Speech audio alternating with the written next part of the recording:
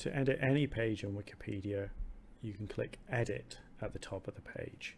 This will open up either the Visual Editor that has the drop-down menus, or the Source Editor, which is the HTML markup editor and looks like this. It's a bit harder to operate with, but if you like HTML markup, use the Source Editor. If you're more into the WYSIWYG, what you see is what you get Visual Editor with its drop-down menus, then I would always switch between the two. But you can amend that, your editing options, in Preferences.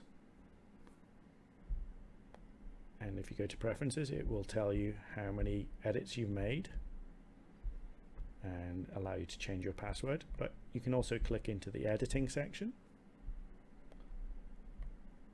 and arrow down to the editing mode, where it will tell you which editor option you have selected as your default.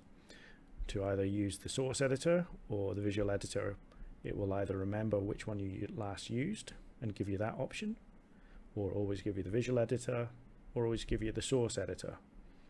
My recommendation is that you click on this option to show you both edit tabs, so you can choose which one you want to use, and then click Save at the bottom so that you don't have to do that again. So show me both editor tabs and click Save.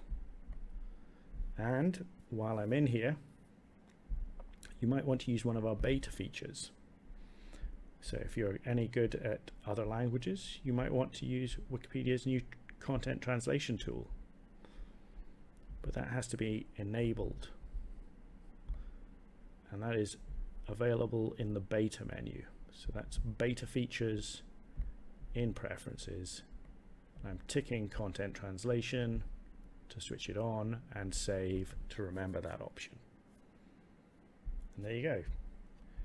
Now if I go back to my user page, I now have the edit option to go into the Visual Editor, or the edit source option to go into the Source Editor. And content translation is now available in my contributions section. So if I hover over contributions, there's a translations option.